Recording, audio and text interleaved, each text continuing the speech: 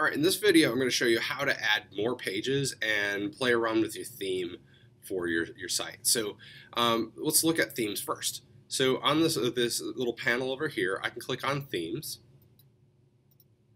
and I can change the look and feel of my website with these different themes that they give you on the side.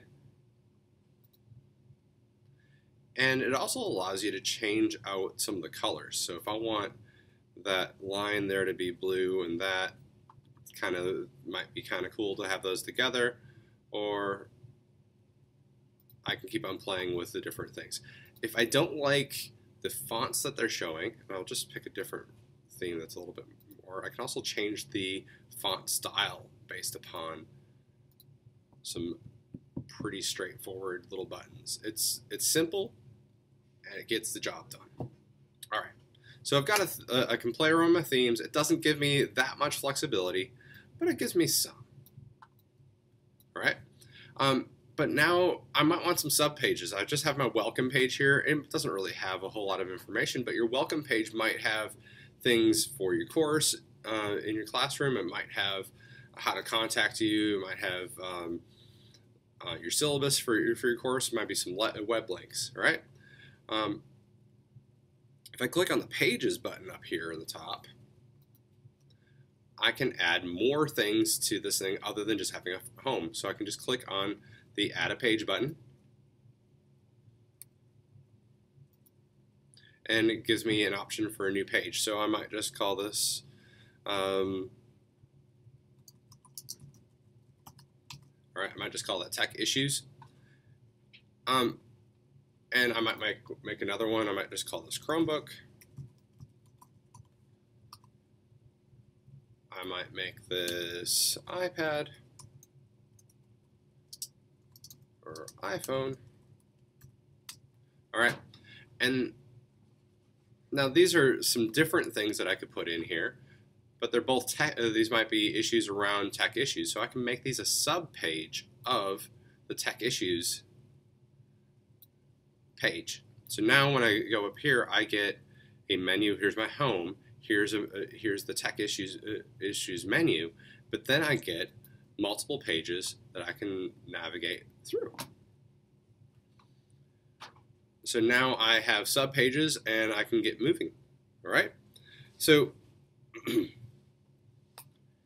I can still go back in and add things in like I did in the previous video. Some of the things I didn't actually mention is how do I insert other stuff? So I can insert objects from Drive. I can insert videos that I've created from Google Drive, or I can also insert things from YouTube. So let's just say I have a video here. Well, here's one that I made about the phone. So I can click on that one and hit Insert, and it makes a little play window for that video I made earlier. So I might actually delete that thing, and I'm going to go back into my pages. I can add in, all right, so I'm going to make another little sub page here and add that in. So we've got our little ShoreTel phones. I made a video clip about that this morning. So I can insert from Drive here, or I could insert from the other side, and I click on the video and I can hit Insert and it puts it there. I can scale that video out so it takes up more space on the page.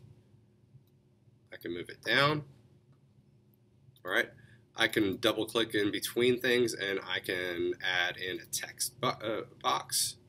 Oops, that moved around, so I can just place it wherever I want it to be. I can click in here.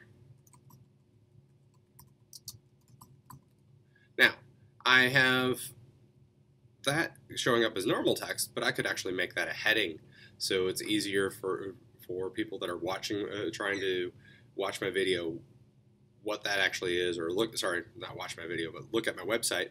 If they're looking at the code, the heading will show me what that actually is. The more headings I have, it's just kind of like making a paragraph on in a paper. A heading is kind of like, this is my topic.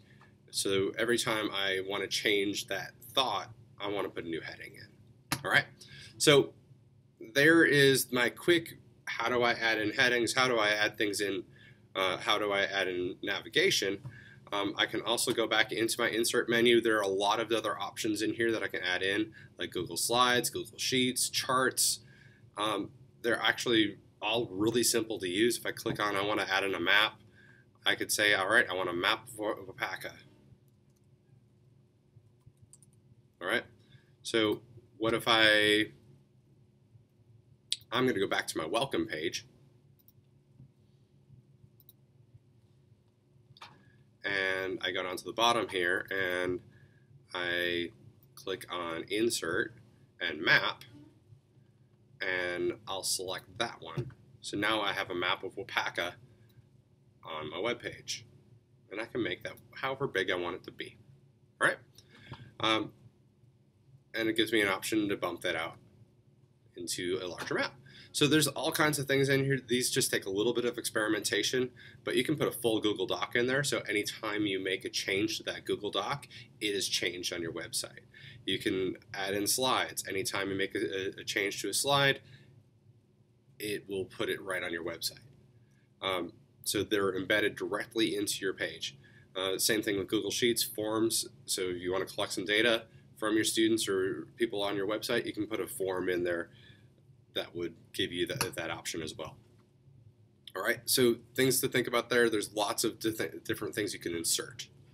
All right, I'm going to do another video in a second about our publish settings. So hang on tight.